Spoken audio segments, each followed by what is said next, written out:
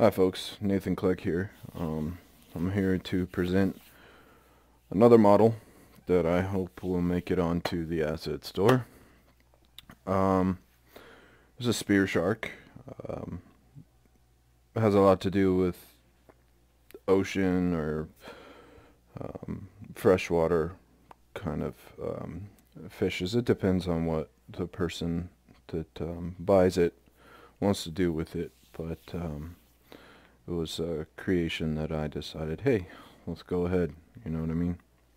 But let's go ahead and get started. I'll try to make this as quick as possible. I'm using the same layout as I did with my ant pack, so those of you that have bought that, you know exactly what it is and how it is. So let's go ahead and jump in. So this is my SpearShark.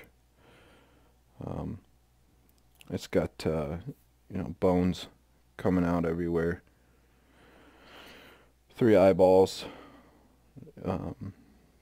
The water intake for the gills. It pumps out right here. There's no special animations for that, but my dad suggested that I make something to go over these holes, so maybe later in the future I'll make some other things, but for now all we have is this tumor. So I've created it for both sides, a solid both, and then a left and a right. So you can kind of see, it's nothing special, but it's kind of like an attachment, like hair. So for those of you that know what you're doing, you know what the possibilities with this is. So let's go ahead and turn those off. I'll probably turn them back on in a little bit. I'll also show you how I put them excuse me, sorry, how I put them together and attached them to where they actually move with the animations. They don't morph with the animations, which there's actually some code on Unity's manual stuff, their wiki. They have all the stuff that you need to make it do what the animation's doing. So you can look that up, but I found a pretty easy way, like if you're just trying to get away with something. You can do it the way that I'll show you in a little bit. But let's go ahead and get started. So we have an idle. Let's slow it down. So it's just chilling in the water. Just barely moving. I think it looks pretty good. Next animation is the swim animation. Let's go ahead and start that up. You can do a slow, speed it up a little bit faster. It's not half bad, but let's go ahead and turn those tumors on. You can kind of see that it moves with it. Left, right. Alright, let's move on to the next. Taking some damage. So it's not like perfect, but I seen this in the actual death, the water death animation, and I figured, hell, I can make take damage out of that.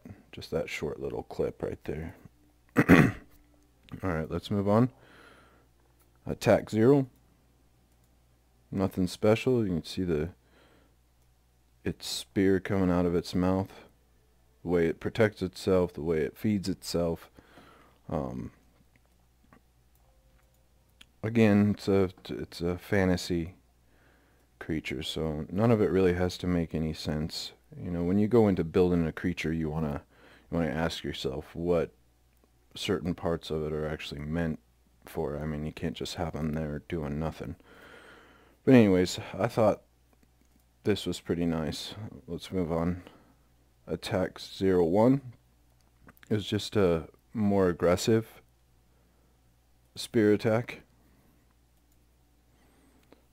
And then this is my favorite, Attack 02, because I got to thinking, you know, these bones that are coming out on the sides, like there's no way for anybody to kind of grasp the possibilities behind that. So I built this animation for it. So backs up, kind of slides forward and jabs with that, swims back around and comes back into position. So you can imagine yourself kind of standing right here, fighting it, or swimming right here. It can be a land or sea creature. And you know, it kind of veers back, jabs you, and then starts swimming around. It's nothing special, but it is my favorite about the SpearShark.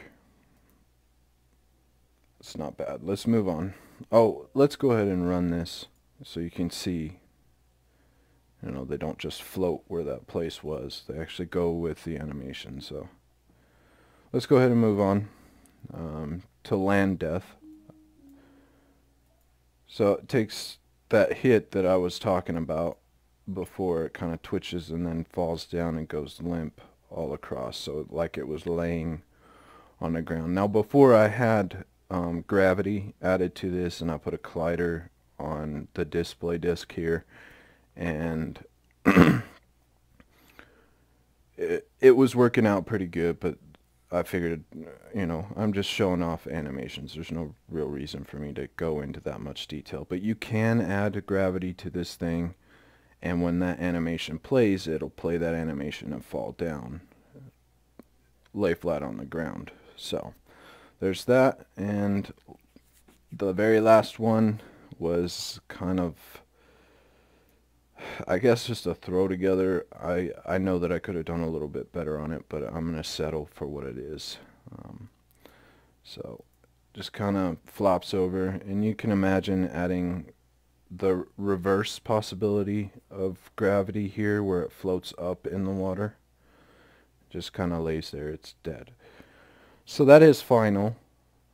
Let's go ahead and show you that runs with that. So now I'm going to go ahead and show you how I put the tumors on this creature, the SpearShark, so that you don't get lost with that. So in this demo, for each one of these, I drilled down to the head bone, and I placed these underneath the head bone.